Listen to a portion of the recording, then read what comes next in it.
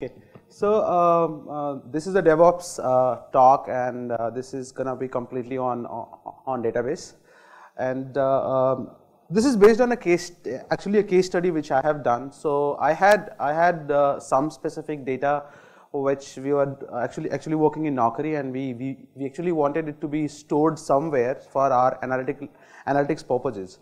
That I'm not saying that data was having a social media kind of relationship with each other, but we were not sure that how our relationship gonna be in the future. Like we didn't had a specific schema from the beginning, and we wanted it to put somewhere, store some fashion, so that it can be retrieved as fast as possible. So in that process, I realized that not everything can fit in rows and columns, and then we discovered that how. So I'll be talking about those specific problems and challenges which I faced over there, and how I have solved them in a context.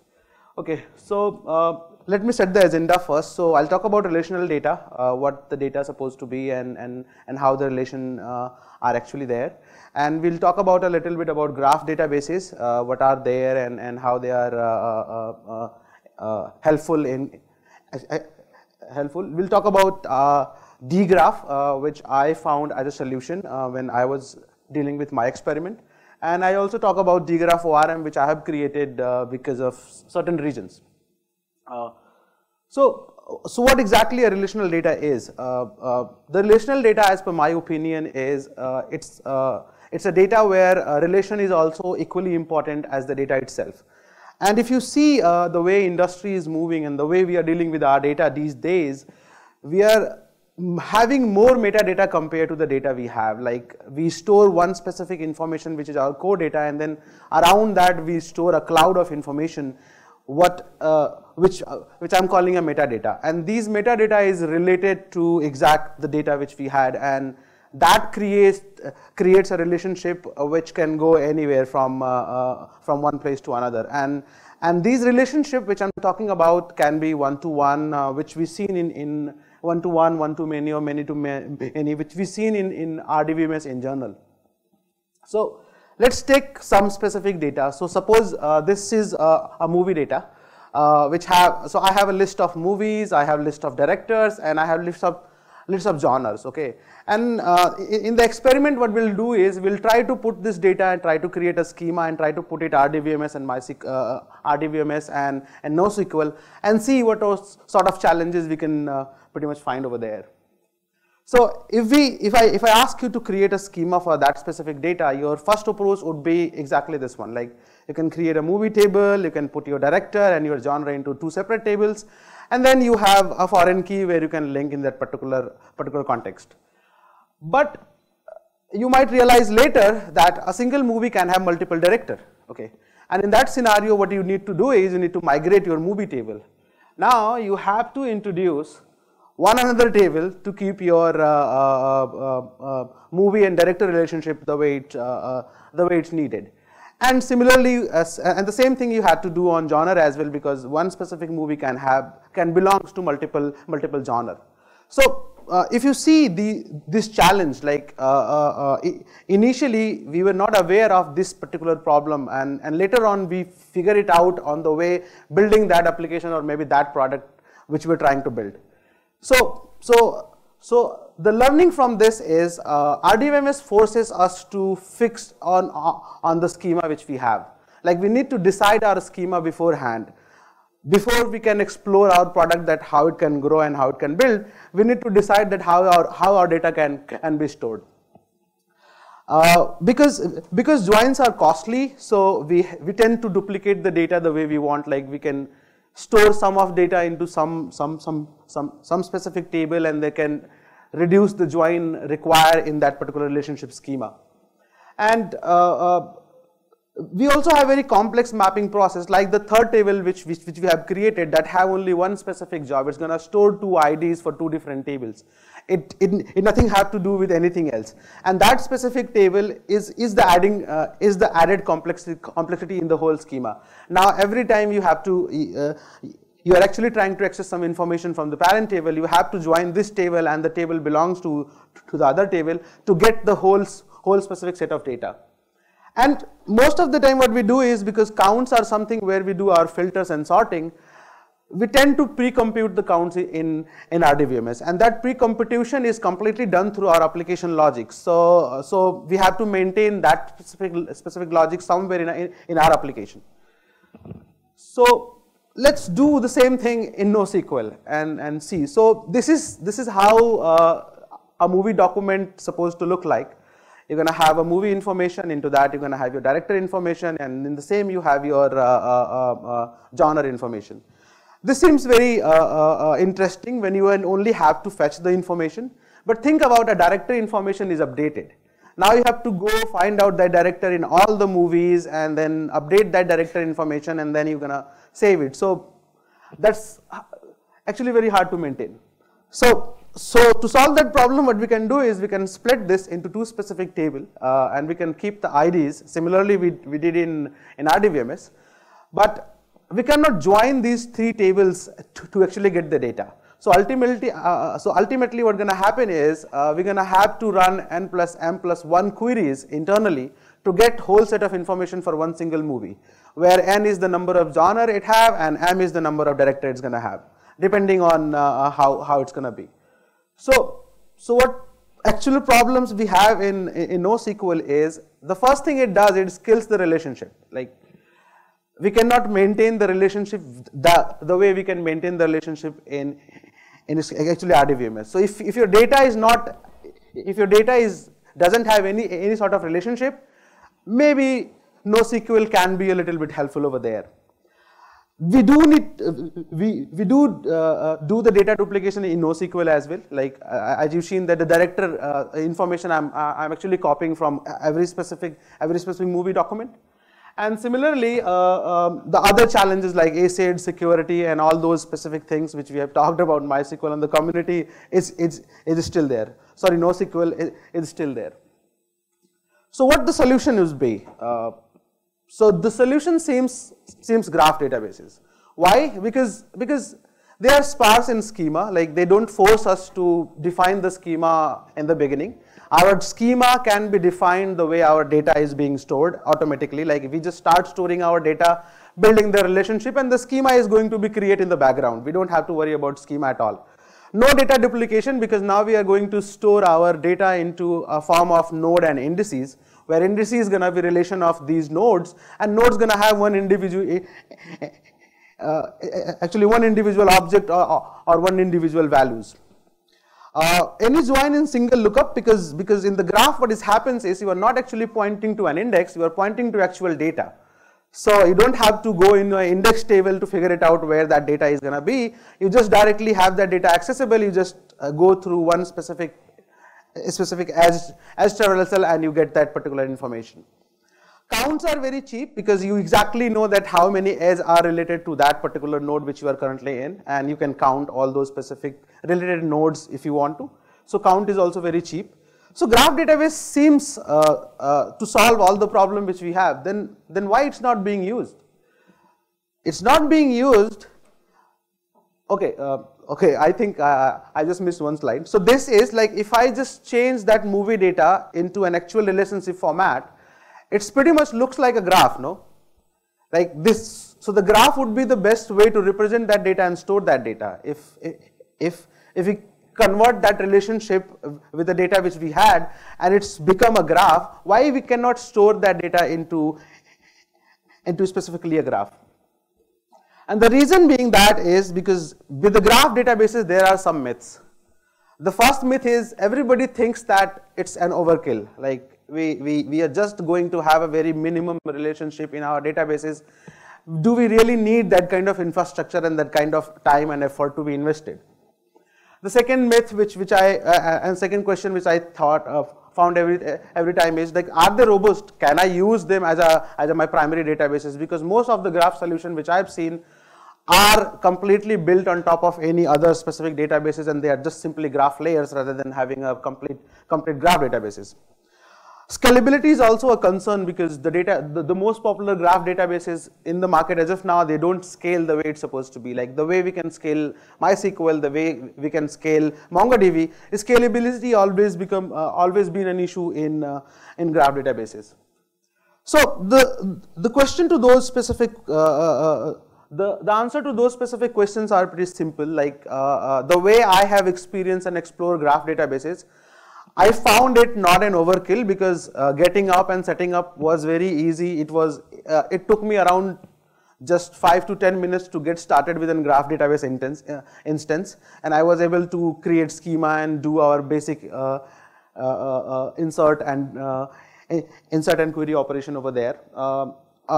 They can act as your primary database, because the one which I'm going to talk about here is not a graph layer, it's a complete graph database. So you have your storage system, you have your cluster management system and stuff like that. And the third thing, are they scalable? So the graph database which we'll be talking here is scalable by default. Like you cannot have one single instance by default to actually create the whole cluster of that database. By architecture, it's divided into 2-3 groups, and that scale internally itself. So, and these are the problems which I talk about the current graph database. Like if you see Neo4j is single server architecture. You can have one specific graph layer. You need to put a mammoth machine to support a larger data set. And similarly, the other database like Kali, TitanDB and DSCgraph are not the graph databases but the graph layer. So you need to have a MySQL or MongoDB where your source of truth lives, and then these specific layers gonna pick information from that and convert it into graph in the memory. And similarly, in the industry, there is no such standard. Like we can't have, we don't have standard like we have in RDBMS and NoSQL specifically in graph databases. So that's why every specific company have created their own graph database and graph layers. Like Google have Knowledge Graph, Facebook have Facebook Tau, Twitter have FlogDB, and so any specific company, you name it, if a company is doing anything smart, they use some sort of graph solution, because that's how it's gonna be, actually that's how they can achieve the performance they want. So let's meet DGraph. What DGraph is, it's an open source transactional distributed graph database which is completely written in Go. You can go on dgraph.io to check it more feature. The features for DGraph is fairly simple. It's fast. It's actually built like search engine. The founder of DGraph is ex-Google, so he was working in their specific search engine team, and he have created the whole specific solution in the beginning, and now it's a community project, and they have an enterprise solution as well. It supports distributed joins, filters and sort. Like if your data is sitting on multiple nodes, you can filter by them, you can join them and get a complete data set the way you want. It's horizontally scalable because you can have your data sharded or distributed in multiple nodes the way you want. And it's consistent because it uses Raft internally for HR application. And it's also highly available and fault tolerant by nature. Like the way they have architected the DGraph, it's fault tolerant and it's actually highly available. So we did a benchmark that how it's performed against two famous graph databases in the market. The one is Neo4j and the other is Kali. And these are the results.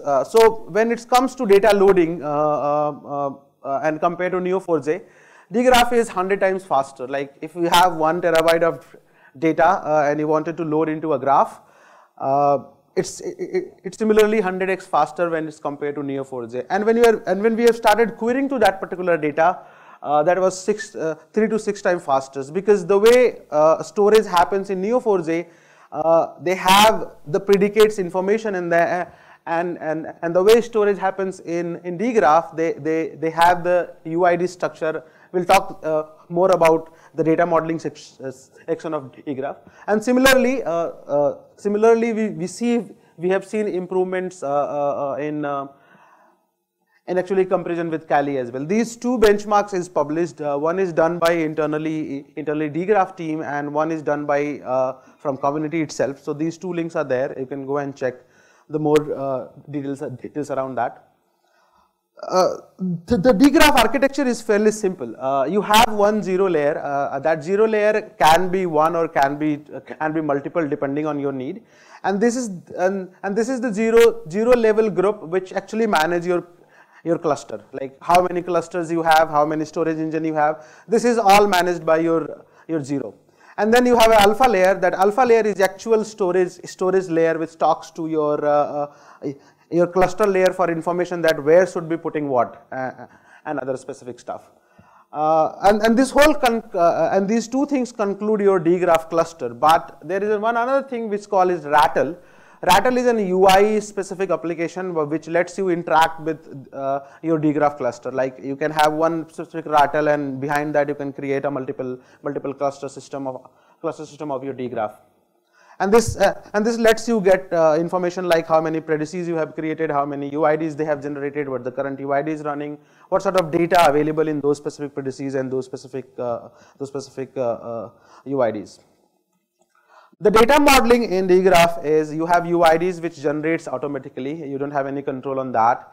You have predecessors which you can define what sort of key you want for your specific values to be stored, and then you have values which can be your specific values. If you see in this particular example, I mean the UID 0x1, which is a binary number, have a predecessor called director.name, and then I am assigning Stephen into that particular name. So this a combination of this UID and this predecessor is going to become a key for our actual graph engine storage. And these values can be single or multiple, like you can have an array of data stored to one single predecessor as well. The query language in graph, actually in DGraph, is very interesting. We needed some sort of query language to query the recursive approach of the graph, and we thought of creating a new query language, but we end up using GraphQL. So how many of you are familiar with GraphQL? Okay, so the thing which I liked about GraphQL is that it lets you query recursively. Okay, like you can query one part and then another part and another part and so forth. So you can form a recursive approach of querying information, and that is how a graph query language is supposed to be.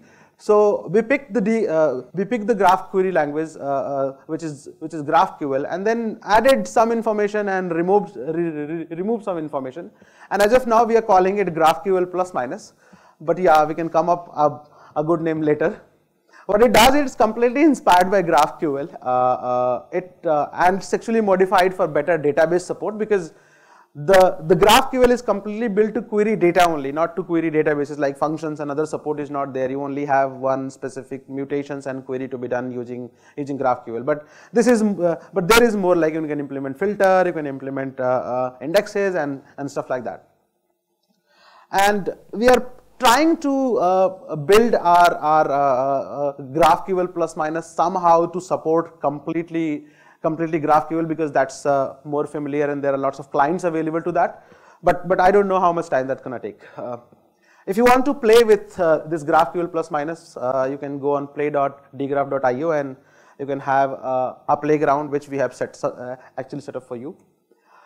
So how easy it's to get started with DGraph? Like we have Docker system, you can just run one specific command and your cluster is ready.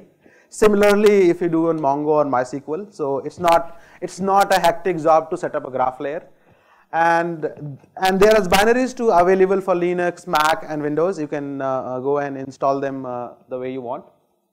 So this is what I really liked about DGraph. Like I don't have to go and figure it out a lot of dependencies about graph layers, getting an understanding that how it works. And then I can go start and build and invest time into our graph layer or maybe graph database. Like I might have tried out MySQL, I can try out this particular database over there as well. And the schema is fairly simple. Although it's completely optional, you can create a schema beforehand, or you want or you start inserting your data.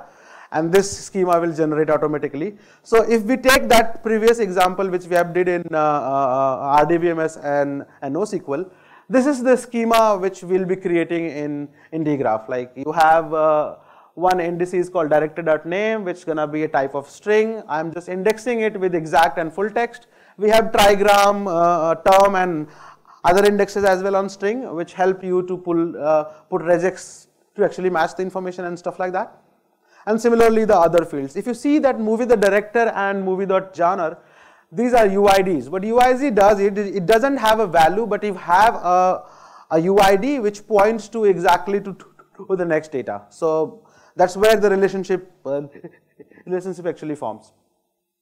And if we want to add data into the system, it's fairly simple. You just define, so this underscore colon Steven is actually a UID which we are referring through a variable. And this is gonna be used as in reference internally into the whole query. So this whole query this single query insert the whole information of that particular one movie, like Twilight Zone, which have director as Steven and which is have move as horror, and then you see that these three UIDs is generated 0x1, 0x2, and 0x3. And internally, this is how our current data set gonna look like. I have one node which is UID 0x1, which gonna have a indices called director.name, and its value is Steven Spielberg. And then there would be another value which gonna be UID 0x2, where I'm storing our genre. And similarly, we have our movie specific node, where I am just actually storing its name and its year, because these two are the actual values, and then director and the genre are actually the relationship that's we calling indices. So these two gonna go over there. And then if you want to query all the data into a JSON format, this is the very simple query which looks similar to GraphQL, that how it's supposed to be, but there are a few things like those functions things you see that is added into the GraphQL system. And other thing is pretty much similar, and I have also and if you can look closely, I have also using aliasing over there. Like the movie.name become name, and the movie.year become year in the actual data, and you see that particular information over there. So the problem was, when I've started with this specific thing, I was working with Node.js, okay, and this was completely new thing for me. Like I have never worked on RDBF system. I have never worked out that how RDBF works, and this system, this GraphQL was fine, but this GraphQL plus minus was the thing which I was struggling with. So I thought, why can't we have something similar to Sequelize, something similar to Mongoose, and other ORM which we have in the market for Node.js. And here it is. I've created my own, like that's DGraph ORM. So what it does is, it's up simplified that how schema creation happens, how you can run a query, how you can run a mutation, and it's fairly it's heavily inspired by Sequelize and Mongoose. And internally, it uses DGraph.js, which is the official library of DGraph for Node.js connector, for Node.js client, and you can find it out on that particular link. So that schema which I've shown you earlier, that schema becomes this in your Node.js. You import your DGraph, you create a new schema, you define what schema gonna look like, you put all those properties and stuff like that, and then you generate a model out of it. And that model, and that will generate internally this particular thing, this particular RDF notation of that schema, and that schema will be run internally on DGraph. Similarly, when you are trying to create a movie, this is how you can do. I mean, this is just the movie snapshot. Director and genre you have created earlier, and that was 0x1 and 0x2 ID which you have got. I'm just actually having a less snippet to actually just to fit the screen, and this is how the actual data will be generated for DGraph.js internally. And similarly, when you are actually querying, So in graph, what happens is you cannot just query select star. Okay, you need to define one root node by which you can start your traversal. That is how graph works. So if you see in this example, what it actually doing is I'm just providing directly a UID. Okay, like this is the UID, and you can go and then I can finding all those relationships related to that. But you don't have these UID all the time. So DGraph have given you many ways to find the root node, like you can query from equal, like you can define one value which is equals to one indices. You can find using trigram, like okay, these are the three values, I don't know which value gonna be, but pretty much find out what value exactly it is. And then there's a regex pattern match, like you can give a regex to find out your root node. Or you can have a greater than equals to on various data types. It also supports geo coordinates as of now, so you can do like just give me all the users which is near 200 kilometers from this specific coordinates and stuff like that. So all those things is already implemented over there, and it's fairly available. You can go and check. And this is generated the same function which we had earlier in our DGraph system.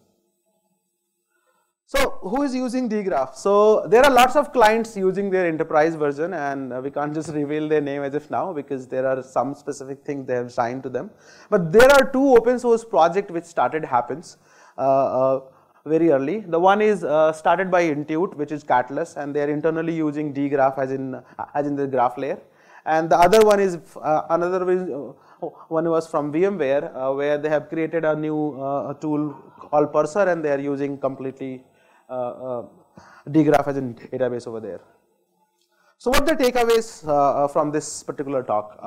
The first thing is, don't scared with graph databases. Use them, try them, play with them, and then figure it out. Either they are stripping down some of your application logic to the database or not.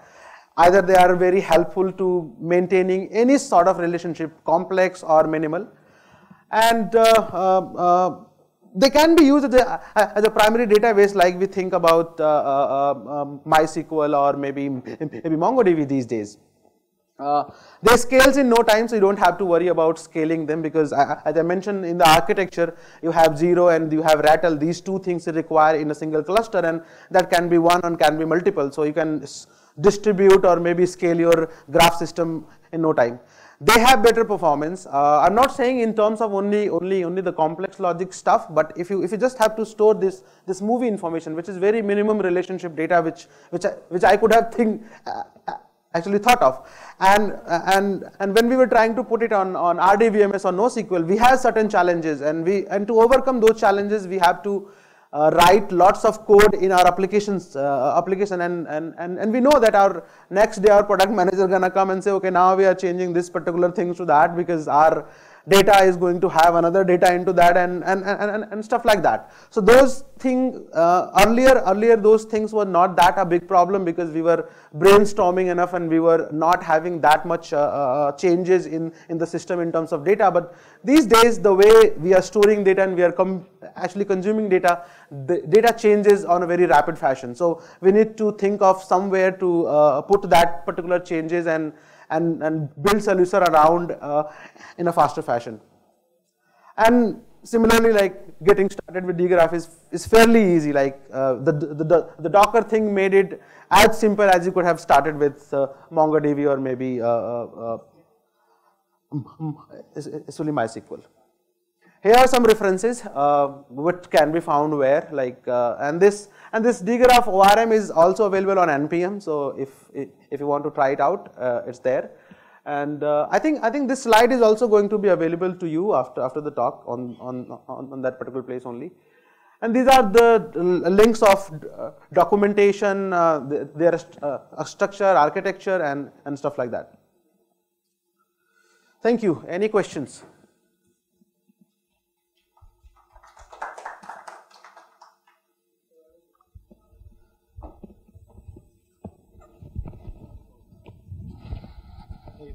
So my question is, like, for example, if I have a like node at edge, right, at any of the layer, right, like in the graph, if we say the root node, it can lie down the tree, right. So for example, if you are trying to query like from the director name, right? The director name is Stephen. So what was the time it took, right? Just to query that particular name. So if you go on play.dgraph.io as of now, the movie data is already available there. We have kind of stripped down the IMDb on a certain label and that's put that data over there. And if you see like the data set which I had, so I was building one specific application using DGraph where we are querying our user analytical data. So in Naukri.com what happens is we store a lot of information from the user side, like where they are moving from one page to another, how they are clicking, how their whole behavior happens. We are storing that information in an anonymous fashion, and that data as of now is around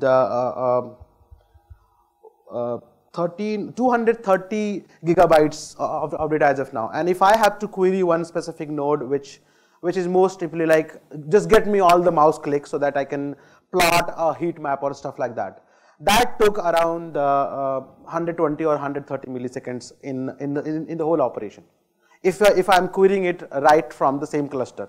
And then there would be some network call if I'm calling it from a different way. So that sort of speed which we have over there. Okay, so I just have an idea, right? What if we do that? We like, for example, if we would like to query, so there are cases, right? So like you can do this kind of a query, exact match query on the director name, right? Yeah. If you create a kind of index of it, right, with the node IDs, like you told, like you can have 0, 1, x1, right? Yeah. With the names, right, in a RDBMS kind of a fashion, right? And over there you can have where you just do a perfect match and then just search that node with that node ID.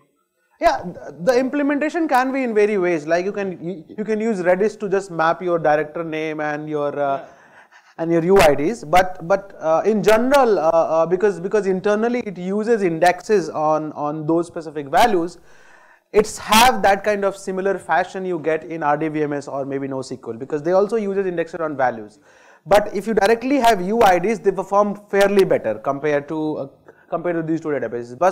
But when you have that kind of match, like if you're going to use trigram, which is a regex match for your specific string values, then it's gonna be a little bit difficult, because now you have to deal with a very complex indexing system internally. So that's the one thing. So you have to be very little bit careful that what sort of indexes you are applying to what sort of values.